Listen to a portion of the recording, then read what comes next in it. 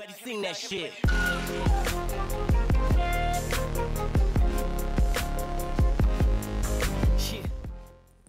What up, guys? It's your boy Newteddyera, and today I'm coming at you with a real quick video. There's a deck profile of my Paleozoic frogs with a little tech. I made it more for the new ban list, the emergency ban list that is released, you know, with the hit to Norden and things like that. Yeah, it doesn't hurt Paleozoics, but I figured with grass going to 1, the 60 card deck is not as good. So here comes a 40 card Paleozoic frog deck profile. I hope you guys enjoyed. Stay tuned.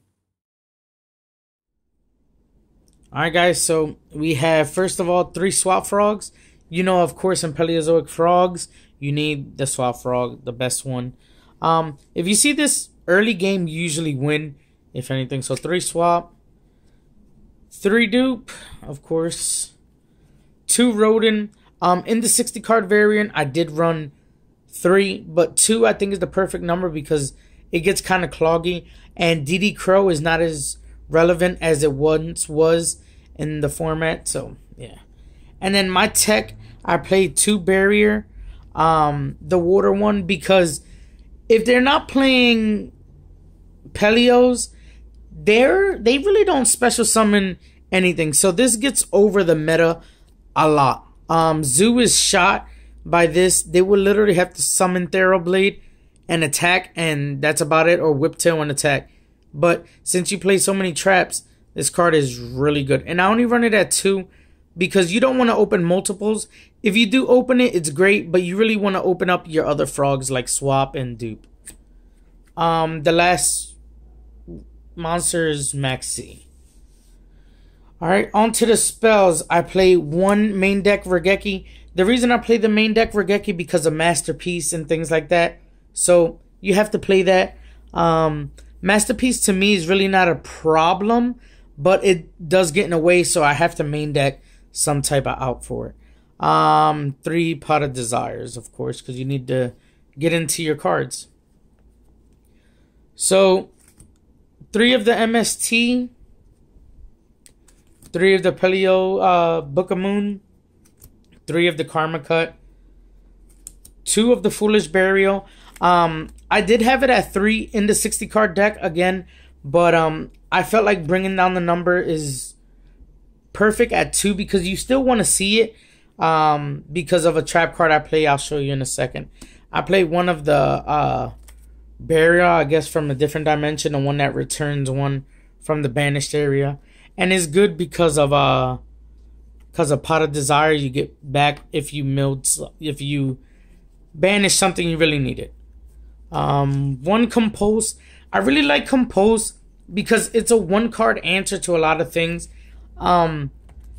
If they didn't tribute the trap for Masterpiece and makes it unaffected by traps, this card gets over it easily. A lot of problematic cards this can handle. So 3 Strikes and 3 Lost Wind.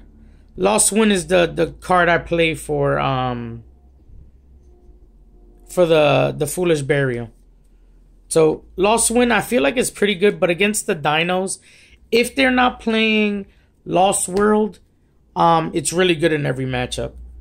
3 Wabaku. I did take out Dimension Barrier because it's only good in the Zodiac matchup, but a lot of people are playing Dino Masterpiece deck, you know, True Draco deck. So Wabaku, Lost Winds, that all really helps. And then the last card I love right now, it's been helping me like crazy, Storming Mirror Force. I know it's the ugly rarity, but it is what it is. So it's 40 cards main deck. I'm gonna show you the extra. The extra is really standard. There's like 5 slots you can mess around with in certain numbers. So 3 Totally Awesome, 2 blue, and 3 orange Open Beania. I feel like Open Beania is one of the greatest cards ever made for this deck, other than Totally Awesome, of course. Those are the only ones you really make anytime. Sometimes Digusto Phoenix, F-Zero, Sky Cavalier, number 45. This card actually came in handy against Spirals a couple times, but yeah.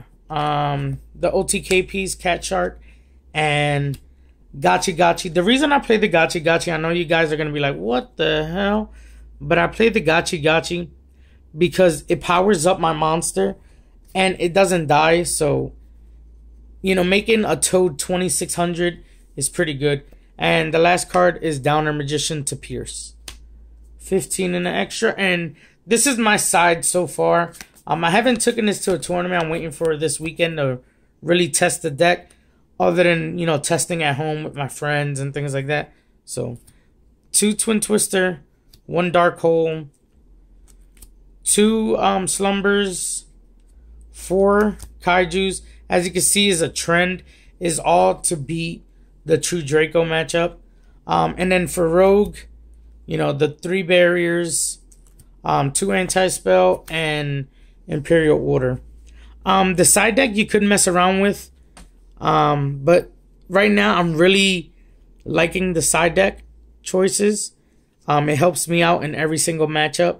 I think Paleozoics are really, really good for the meta right now. So if you want, guys, test this deck out. And remember, we're Team Hit'em, and history is what we're making. Peace, guys.